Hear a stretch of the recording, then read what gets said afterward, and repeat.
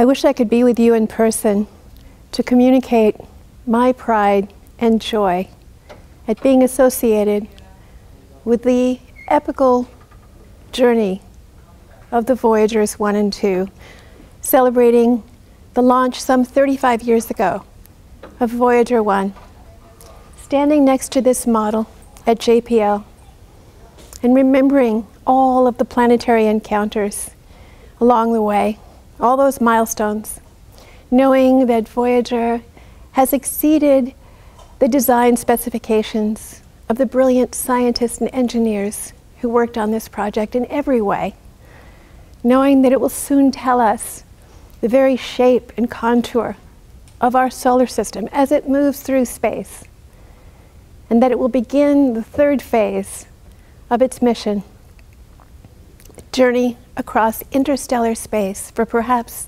1,000 million years.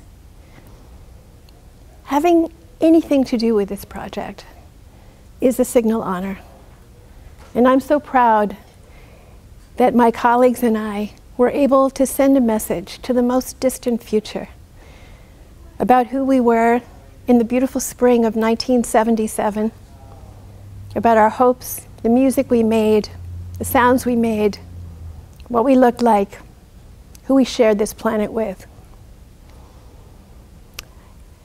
I think it's great that you have joined together today to celebrate this signal achievement of the human species. And when I say that, I mean the spacecraft itself and its great journey of exploration. We can do great things together. Our science and our technology need not be a gun aimed at our heads. It can be future-oriented. It can be filled not only with our rigorous mathematical and scientific and engineering skills, but also with the music we make and our deepest feelings.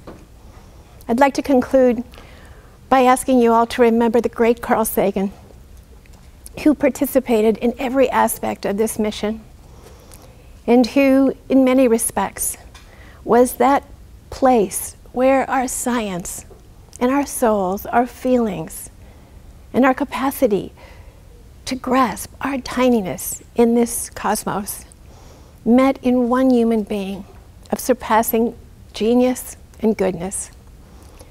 I'd like to remember Carl today on this 35th anniversary and say, go Voyager, go Planetary Society, exciting and awakening multitudes to the glory of life in the cosmos. Thank you.